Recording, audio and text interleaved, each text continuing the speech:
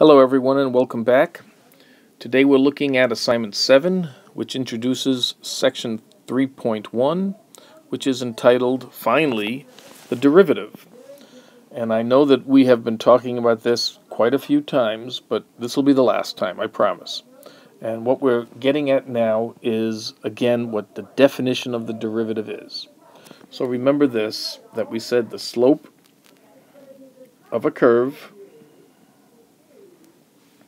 and we'll call the curve y is equal to f of x at x equals a is, by definition, the limit as h goes to 0 of f of a plus h minus f of a, all divided by h. And this must exist in order for it to have a slope. So that limit must exist. And this, let's get it, this expression right here, the whole thing, is called the derivative of f at x equals a. And let's assume that we are done with this and we're not going to be talking about it anymore. Well, we'll talk about it, but that's the definition, and now we'll move on.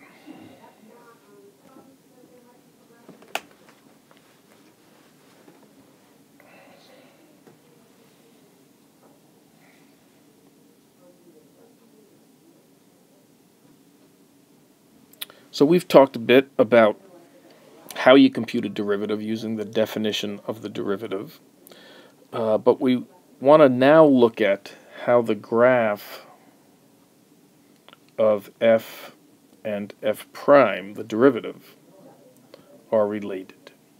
So let's take a look at that. Okay, so let's look here at a graph that we have of a function that we'll call f of x. And let's think about how the derivative graph is going to look. So we know that if the derivative is positive, that means the function is increasing. And we know that if the derivative is negative, the function is decreasing. So let's use that thinking with our graph. All along this portion of my graph, my derivative is increasing. Did I say that right? My function is increasing, so the derivative must be positive. Along this portion of the graph, the function is decreasing, so the derivative is negative. And along this portion of the graph, the function is increasing, and so the derivative must be positive. And you really need to work hard to concentrate on saying the right word, whether it's increasing, decreasing, positive, or negative. Furthermore, if we look at the graph of f, we notice that right here, the tangent line will be horizontal, so the derivative will be 0, and the same thing right here. So let's take a look now at what the graph of the derivative of this function looks like. Okay, so now what I've done is brought in a graph of the derivative. So once again, here is my graph of f of x. And let's change pen colors. And in red, here is my graph of the derivative. And let's notice the points that we have talked about before. Here is where my function f is increasing, and that's where my derivative is positive. From here to here, my function is decreasing, and so that's where the derivative will be negative. And finally here is where my derivative is increasing, and so my derivative is positive. Notice that at the points where my function has a horizontal tangent, the derivative at that point and at that point is 0. Notice also this interesting point on my derivative. That's where the derivative is the most negative, which means that's where my function is decreasing the greatest, right in there. That point is known as the inflection point. So that's a lot of important information about the relationship between the graph of a function and the graph of its derivative. And that's a work that we need to be able to understand. Once you've graphed the derivative, you can also graph the derivative of the derivative. So the derivative of the derivative is what we call the second derivative, or f double prime. And if I can graph the derivative once, well, then I can certainly graph it twice. So let's organize our thinking about the relationship between the derivative and the function itself. First of all, I think it bears mentioning that the derivative of a function is itself a function. So this idea of taking the derivative with respect to x, actually operates from the world of functions. That's what it takes as an input. It does its operation, and it delivers a function. It's an important idea that isn't always well understood by students. So let's talk a little bit about the relationship between f and f prime and make sure that we understand exactly how this works. So when f is increasing, that means that f prime is positive. When f is decreasing, that means f prime is negative. And so that begs the question, what about when f prime is 0?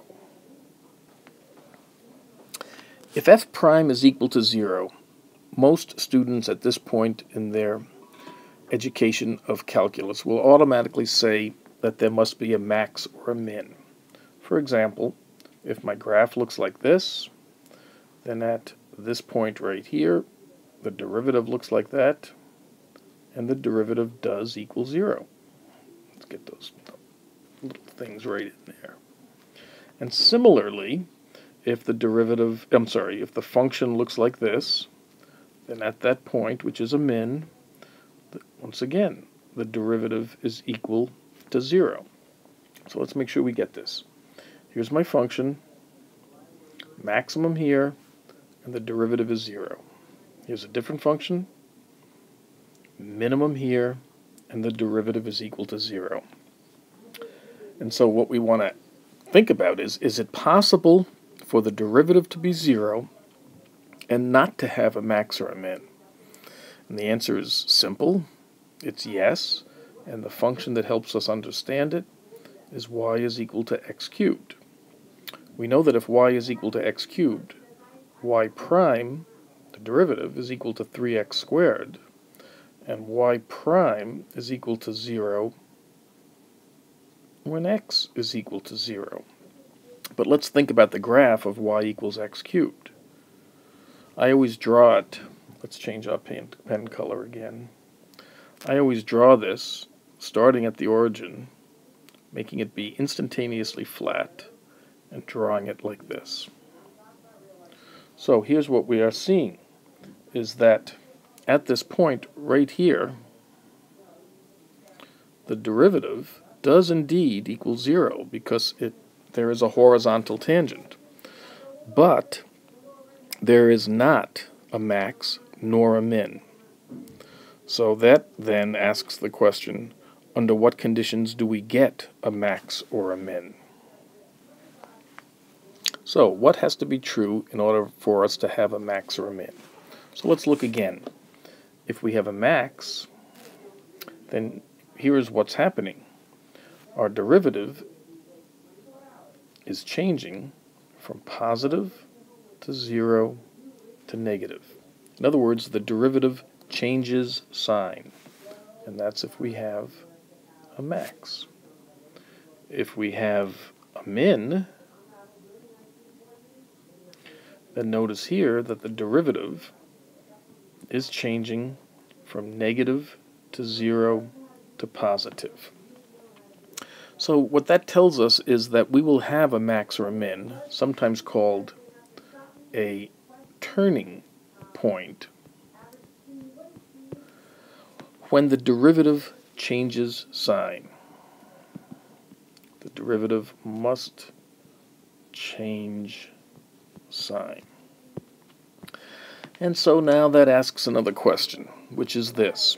If we have a max or a min, we know that the derivative must be 0. Is that the only time when we have a max or a min? Another way of saying that is, we know that if the derivative is 0, we don't necessarily have a max or a min. But if we have a max or a min, must the derivative equal 0? So let's think about that. So here's our question. If we have a max or a min, must the derivative equal 0? We saw that with a graph that looks like this, or a graph that looks like this. Yes, indeed, the derivative is 0 at the max or min, and it changes sign there. But how about a graph that looks like this, or looks like this, or looks like this? Each of these graphs has a point. I take that back. The last graph does not have a point. There's no max or min here, although at this point here, the derivative does not exist because we have a vertical tangent. But if we go back to the two previous ones, at this point and at this point, the derivative does not exist. Here it doesn't exist because there is no secant, because there is no tangent line. And here the derivative doesn't exist because the tangent line is vertical and a vertical line has no slope. But we do see that there's a min here and a min here. And so what we do is we add one more condition. If we have a max or a min, must f prime equal 0? And the answer is no. It is possible, in this case, for the derivative to not exist. So although we're getting a little bit ahead of ourselves, we'll just finish this off with the final statement about these ideas. So the question before us is, how do we go about locating maxes and mins? Well, it's actually pretty simple, and we've kind of covered it already. We need to find all the points where f prime equals 0 or f prime does not exist. These are known as critical points. And then we need to test them, because we've already seen that it's possible for the derivative to equal 0 and us not to have a max or a min, and it's also possible for us to have a function in which the derivative doesn't exist and there is no max or min. So once again, here is a graph in which the derivative is 0 but there's no max or a min, and here's a graph, let's see what it was, where the derivative is 0, where the derivative is undefined, where the derivative does not exist and there's no max or min. So to find the max and mins, find all the critical points, places where the derivative is 0 or doesn't exist, and then you test them. And essentially what you do to test them is ask the question, does f prime change sign? And if it does, we'll have a max or a min, and if it doesn't change sign, if the derivative doesn't change sign, then we won't have a max or a min. And if you notice here, the derivative is positive, 0, positive. Doesn't change sign. Similarly, The derivative is positive, undefined, positive. The derivative doesn't change sign. We don't have a max or a min. And that generally is enough to finish up here.